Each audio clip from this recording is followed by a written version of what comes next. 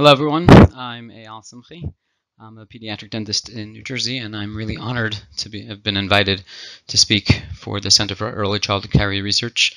It was really nice for you guys to reach out, and I'm hoping that in this little talk I can open your eyes to one of the tricks that we use in behavior management in our office to really change our patient's perception pretty much throughout the entire appointment. It's not just something that we use in specific instances. We use magic really throughout the entire appointment, even sometimes, with patients that don't have an appointment, just to get them used to the entire environment. And hopefully you guys will learn a little bit about how we use it in our practice. So here's just a little background.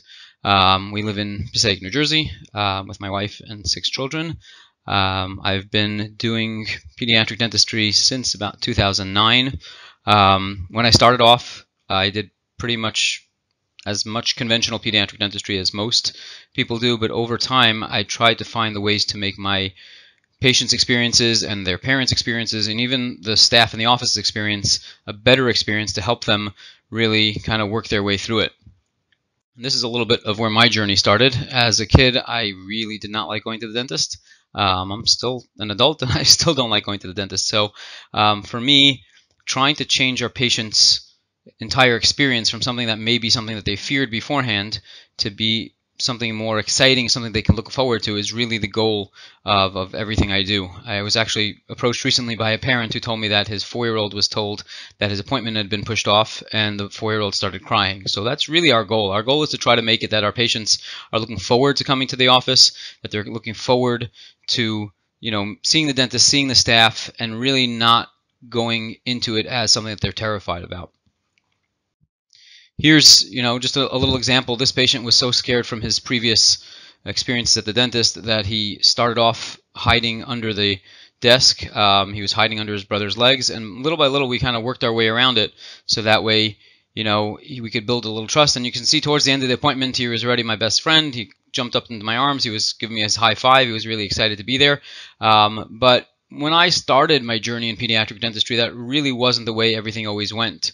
Oftentimes when we had a child that was a little more nervous, we kind of just pushed the issue and we just, it was our job to make it happen, and that's what we did. So as I've progressed and evolved in the way I do pediatric dentistry and the way I try to do my behavior management, one of the things that we really focus on is getting our patients' focus away from the dentistry part of it and really more focused on everything peripheral to that. So we don't want it to look like a medical procedure. We want it to look like something that's exciting for them, something that they look forward to and can really speak to their friends about, and something they can even try by themselves. We have patients that go home and decide that they're going to learn how to do magic tricks. So it's really something that I've worked on over the years. It was really pretty much a slow process when I started it.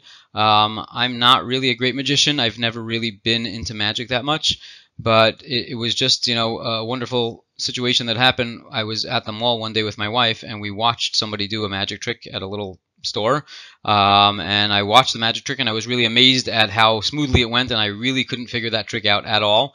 And I was about to leave, and my wife looked at me and said, "Well, you're going to be working with children. Don't you think that would be a good idea, a sort of an icebreaker?"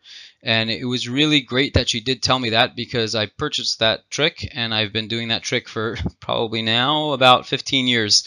And it really makes a difference, because the way our patients see us is very different than the way I remember seeing my dentist as a kid. So we really, I feel like, have changed things in our office significantly.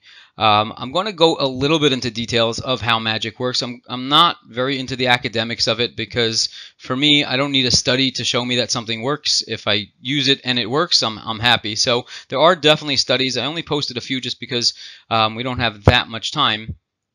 But this is one of the studies that was done, and you can see actually on the email address, it's from Magic Aid. They're an organization, I think, out of England that really does a lot about bringing magic into the medical world. They work in hospitals, they work in clinics, and they've realized over time how much of an effect it had on their patients. So they actually did a study, and their conclusion was that if they integrated a magic therapy program into it, and there are now hospitals, I know in Israel there are classes for this where people learn how to be magical clowns and medical clowns, and they learn how to do all of these things that really make a connection between their patients. And one of the studies actually showed that when a magician is working, especially in a medical situation with a child one-on-one, they build a trust that's not just a patient practitioner trust, and it's more a one-on-one trust. So when the patient sees that the doctor is doing a magic trick, it shows them that they're kind of taking their time, they're doing something that would be exciting for the patient,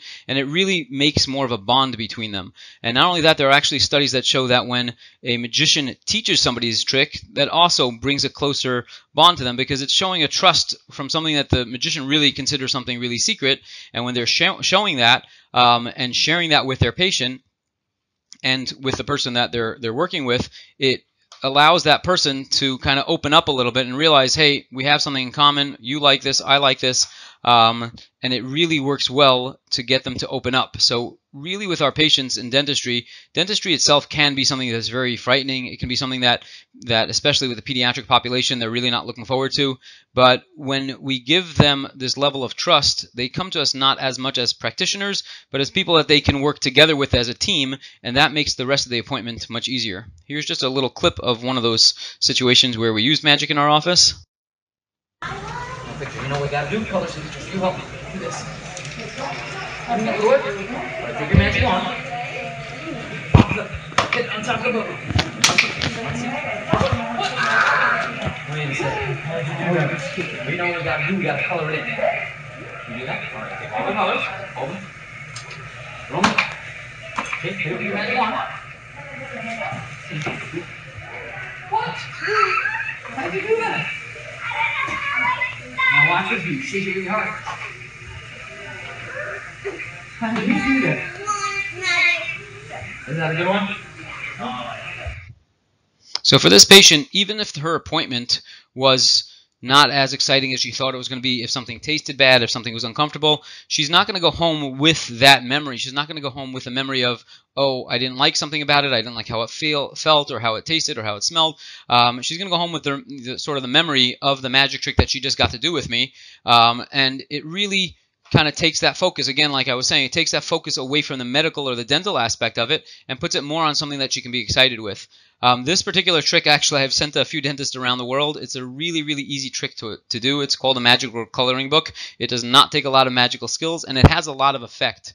And I have found for anybody who's really looking to incorporate magic tricks into their office that the trick to getting a magic trick that's really effective is to find something that's very visual, doesn't take a lot of setup and a lot of time, and it's also ideal if you can have something that you can work with the patient. For instance, with this one, we can pretend that she's doing the coloring, and it really makes it sort of a team effort. This is another study. I think this one may have been out of India, but I'm not sure. And this was just discussing different behavior modification techniques for children that were anxious in the dentist office, and the conclusion came out that magic tricks definitely can be used as a behavior management aid.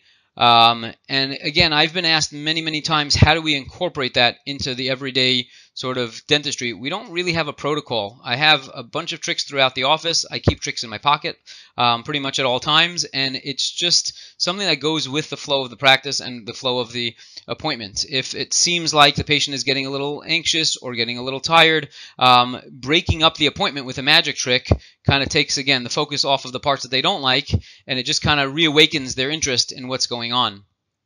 So I found that that's very, very effective.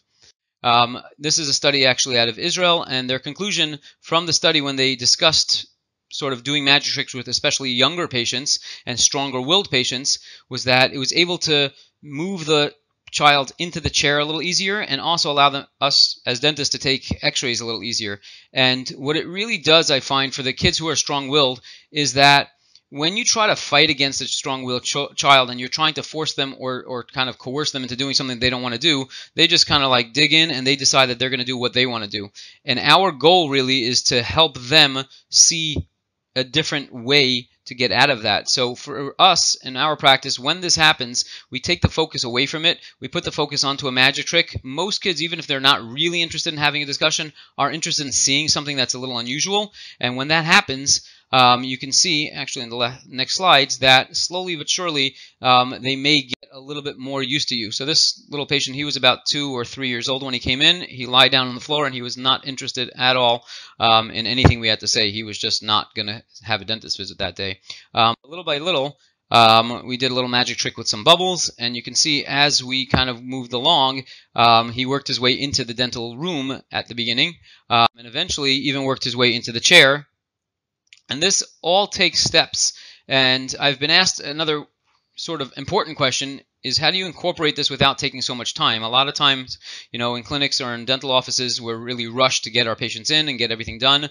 And I've really found over the years that the more focus we put on in the beginning in terms of making the appointment a more fun and enjoyable experience, the less time we have to spend trying to push through an appointment that the patient may not want. So even though doing these steps took a little bit longer, it's really just a few minutes at the beginning, but then the rest of the appointment takes so much faster that you really end up saving all that time. So for this patient, in theory, we could have lifted him up, put him in the chair, and really just pushed to get through, but instead we did it little by little. We did some magic tricks. He saw some bubbles, got some balloons, and he ended up with a great experience. That's also going to save us time in his subsequent appointments, because it's not going to be a fight to get him in every time. If we would have just lifted him up and put him in the chair, the next time probably would have been the exact same thing. But because we worked with him at the beginning, that kind of got him slowly used to the environment and used to what we were doing, and the next appointment he did great and came right back into the chair by himself. So how does magic really help us with this? What is magic actually doing when it comes to behavior management? So magic really, I saw a quote that magic is really in the mind of the audience. The art of the magician is manipulating the minds of the audience, and really it's really neuroscience. It's the way people think and the way people act towards what they're thinking. So one of the descriptions of magic is changes in perception. It's really changing what you think is going to happen. When somebody sees a magic show, they have a perception that something specific is going to happen, and your mind is amazed when it doesn't actually go the way you think. And here's a case in point. When I was in residency, we actually had a patient who came in. This is a laughing gas setup that we had, nitrous oxide, when we were in residency. And when he first came in, he was very nervous, and he told us right away that he only wanted to have his dental work done with laughing gas because he had it in the past, and that was really all he was interested in. When I sent my assistant to check on the laughing gas, she actually came back and told me that the tanks were empty and we didn't have any laughing gas left that day. So we kind of had to improvise a little bit, and you can see from the next slide that perception is really what it's about, because this is the next slide, and you can see that he actually didn't have laughing gas, but he thought he had laughing gas. And because we were able to change his perception, even though this is not a specific magic trick, the magic trick in this is that he actually had his entire treatment done like this without any laughing gas.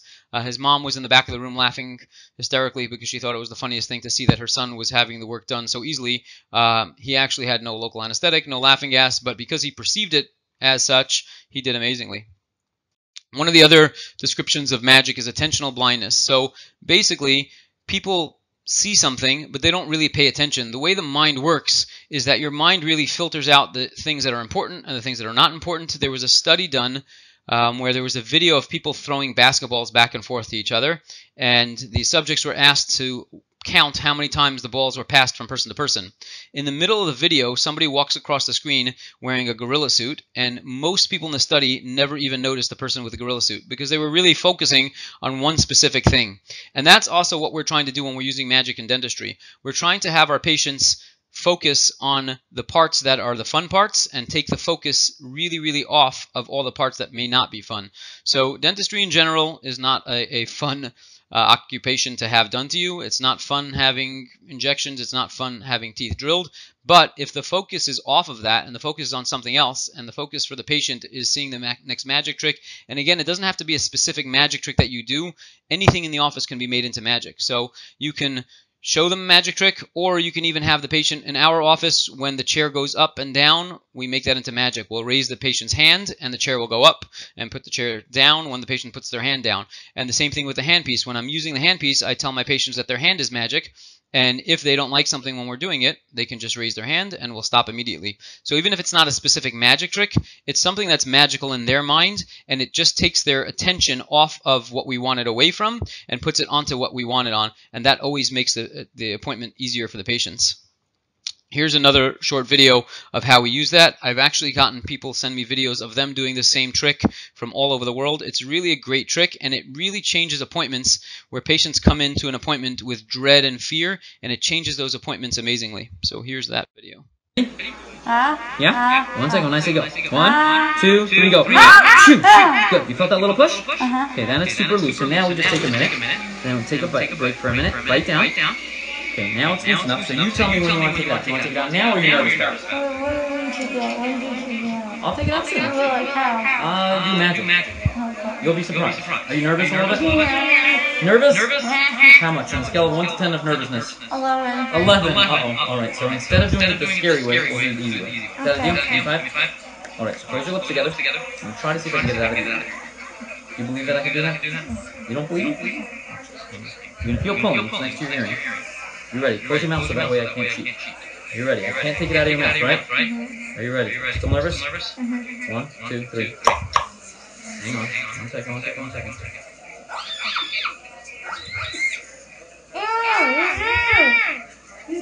Hang on, let me see the lips open big. Guess what? Tap. Bite down. Told you. Is that a good way to do it? Now you're nervous? Can you put it back in there again? Awesome job. So I'm not sure with this video how well the videos that I play, how the sound will go through, but just a quick thing in case the sound does not go through, is that in this video, this patient was super nervous about having a tooth out. When she came in, she was already crying to mom that she didn't think she could do it. And little by little, we worked our way through. For those who want to try this trick, it's really a trick that changes kids coming in from terrified kids to kids that are so thrilled with what happened that they run home and they tell all their friends. And the trick basically is to make sure that they're fully anesthetized. At that point, I always warn them that they're going to feel a little pressure. And instead of just loosening the tooth or elevating the tooth, that's the point really where we extract the tooth. So we kind of change their perception of what's happening. So even though we are extracting, I don't tell them at that point that we're doing an extraction. I tell them at that point that they're going to feel a little pressure and we're loosening up the tooth. But that's when we do the extraction actually. And at that point, they're really done. So when I asked her how nervous she was on a scale of 1 to 10, she told me she was an 11. So she came in there really, really nervous. But at that point in the appointment, her tooth is already out. And to make it a more magical experience, we offered to take the tooth out of her ear, which of course she went for because she was so scared about it coming out of her mouth. And when it comes out of her ear, you can see on her face how her eyes already light up and she's all excited and she tells her mom that she did it. I had a patient recently, well, not even so recently, it's been a while now, but she finished and she told me that she was so proud of herself because it's really a relief for them because they're going in with this idea that they're having a tooth taken out and that it's a really terrifying experience. And when they get the magic of that experience that's not as scary and it's not painful, it really changes everything. So magic is also creating an alternate reality. So in a case like this, the reality is that the tooth was already out, but we're changing that reality in their mind. So we're explaining things, and that really is a behavior management technique that works even without magic tricks at all. Changing reality is one of the things we do every day when we describe things to patients in a different terminology. If we tell a patient, instead of calling it an injection, we call it sleepy juice, or instead of calling something a drill, we call it a whistling, toothbrush. All those things are changing the reality to the patient. So they're changing from something that could be really, really frightening to something that's much more benign. Before I give an injection to my patients, I tell them that they may feel something really, really cold. So instead of saying they're going to feel something like a pinch, because a pinch sounds really, really frightening, I tell them that it's going to feel really cold. So even if they do feel the same pinch and the same discomfort, their reality in their mind is not that it's something scary like a pinch. It's something that's pretty benign, like something that's too cold. And it just helps kind of ease the shock of something that may be more scary at that time. And I found that it really, really helps because we don't have patients getting all scared when they feel like a little discomfort. They just raise their hand magically and we stop what we're doing. And I felt that it really, really helps a lot to change the way they look at things. And then again, magic is all about distraction and misdirection. Having a patient pay attention to one thing while something else is going on is super, super helpful. So we may have our assistant blowing up a balloon or making something disappear next to the patient while we're doing something in the patient's mouth. So they're sort of misdirected and distracted into focusing on the less scary part of the procedure. And again, there's no specific time where magic helps. It's really important as a dentist to pay attention to every step of everything so that you're seeing when you may have to do something. Oftentimes, you can get an appointment done, and people ask me, do I do magic for every patient every day? And the answer is no. I do magic oftentimes for patients when they need it. A lot of patients already expect it, and they know that it's happening. And there are even parents that come in because they want to see a magic trick. So you really have to just have some options available. And I'm going to show you another quick trick here that shows you also with misdirection how a patient can look in one direction and something happens in the other side. So I'm going to take this. Okay, I'm going to put it in your hand. See if you can make it disappear. You think you can? Let's see. Slowly. What? Wait a second. How do you do that? Oh. One more time. I think it's invisible. Okay, so I'm going to have to get something that's not invisible. I'm going to get a point. That way you can see it. And see if you can make this disappear. Feel it. That's not invisible, right? See if you can make it disappear. You think you can? Let's see. Grab like this. Slap on your... How'd you do that? I don't know. Check your other hand. You got to help somehow to repeat yourself. Okay, one more thing. Something bigger. This is bigger. You have to make this disappear. Into your hand. In the trunk. You ready? Okay, here we go. 1, 2. You think I can do this? 3. What? You know where it is? Right here. How did you do that? So again, for people who want to do magic tricks in the office, these are some of the easiest things that you can do. Patients love them. You don't need a lot of props for it. The light trick is a trick called D-Lights. You can buy that online in many different websites. It's usually under $20, and it really is an easy trick to learn and has a really big effect. With the coin trick, that's one that you really have to use misdirection, because when she thought the coin was in one hand and she was looking at that one hand, I automatically take the coin and I stick it under my other hand, so she doesn't even know that it's there. And when she's looking for it in her own hand, that's when I pull it out. So even though everything is being done really out in the open, there's not a lot of things that are being hidden, because her focus is directed in a different direction. She doesn't even notice it's happening in the first place. And one other trick that you can see that's a really good trick, it's actually published in Dr. Kupiecki's book on behavior management, is the trick with the pen. And basically you just lift the pen, put it into your hand, lift it, and put it into your hand. And the third time, you just tuck it behind your ear. So if you just pick it up, I'll try to show you on the video if you can see it.